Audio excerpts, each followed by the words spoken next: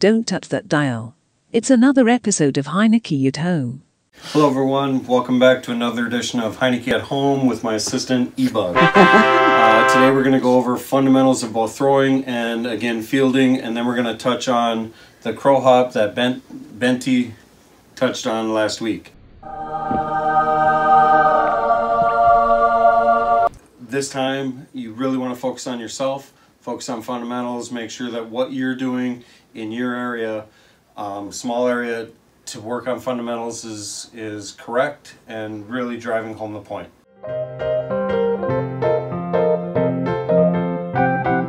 So today we're going to work on throwing, and what we have is a tennis ball in a basic kitchen towel, and we're going to use that so that you can feel the motion and you can actually see the motion. So our assistant's going to start on one knee, she's facing down. What she's going to do is she's going to hold this, so like she's holding the ball and it's up here, and she's going to do a nice swim motion, and you can see the motion of the towel. It comes directly across top. If she's doing it correctly, go ahead, you can keep doing it.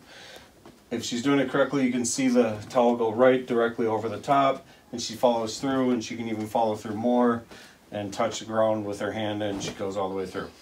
So then after she does that for a while, and you can see she's going to stand up, and same thing. This is the younger girls are going to sit here, and they're going to be nice and high, hands nice and high, and they're going to snap and follow through. And you can see as they go, right at the end, right at the release is right where the wrist snap is, and you can see that's where the towel is snapping forward. Some of the more advanced players, as you get older, you don't need to stand up as high, so you're going to stay low, more in an athletic position, and your hands are only going to go about this high. So when you field, you're just going right to here, bend your knees a little bit more, so you're here like this, and now you're throwing from that position, and it's the same type of thing. You're just coming directly over the top more of a swim motion.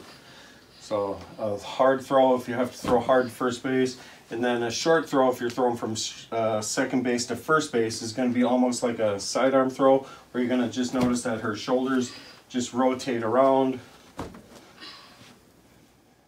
For the more advanced players, they're going to stay down low, and they're going to make that short, quick throw. If you watch college softball, you'll see a lot of them. It almost looks like a sidearm throw, but if you look, she's got her hand up here, and it's the same position as if, hold your hand up where you're about to throw. Now stand up straight, and it's the same position. It's just she's throwing from down here and rotating her shoulders, as opposed to standing up all the way and taking the time to stand all the way up. Next thing we're going to touch on is, again, your fielding motion. So when you're fielding, you're going to just go here, butt down, hand out in front of you, and again, right there, and then get into a throwing motion as fast as you can. So you're here, field it, and get into that throwing motion. You can also take a step-step approach. So you're stepping with your gloved foot, your throwing foot, glove foot, and then throwing foot again. Here we go. Ready? So it's step, step, step, step. There we go. Right, just like that. So with her, it's right, left, field it, and then right, left again. So it's throwing foot, glove foot, throwing foot, glove foot, throwing foot, glove foot. There you go, just like that. Now, again, the more advanced players you're gonna see more of a sidearm throw. So you're going to see more of a sidearm throw where it's here, and she's just in that position ready to throw. So you're here like this. Good.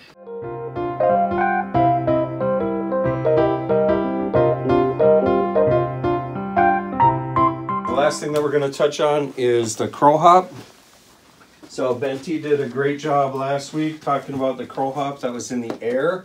So she caught the ball up in the air and she crow hopped. What I want to talk about is if you're an outfielder and you're fielding the ball, you want to field it in front of you between your hips. So you're here like this, field it out, and then you're using that left leg to propel yourself forward. You can see how far she cleared.